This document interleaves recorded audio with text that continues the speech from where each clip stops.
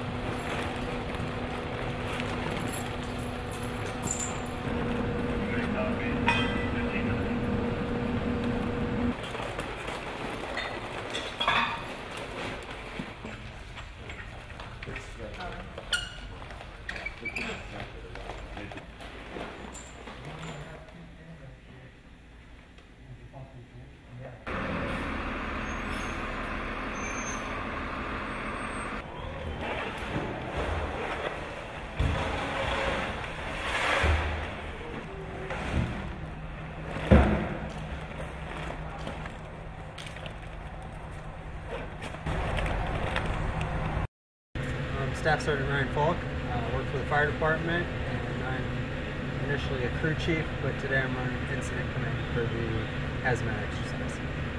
We're running an exercise to where a truck ran into the building with a 1-ton cylinder and a 150-pound cylinder that are both leaking.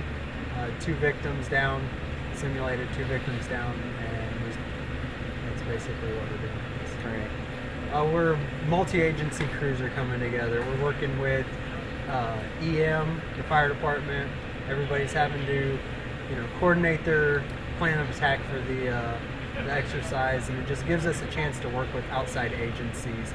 We simulate calling in other agencies, where on a real world we would have law enforcement and bioenvironmental services, many other people on scene with us. So this certifies emergency management on their annual hazmat Level-A training.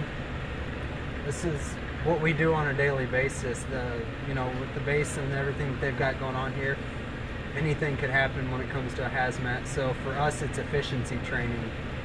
Ensure that our guys are ready for, an initial response, a quick rescue, or whatever the case may be, depending on the incident. I have personally never had to do anything like this real world. That's why I feel the training is very good for what we do.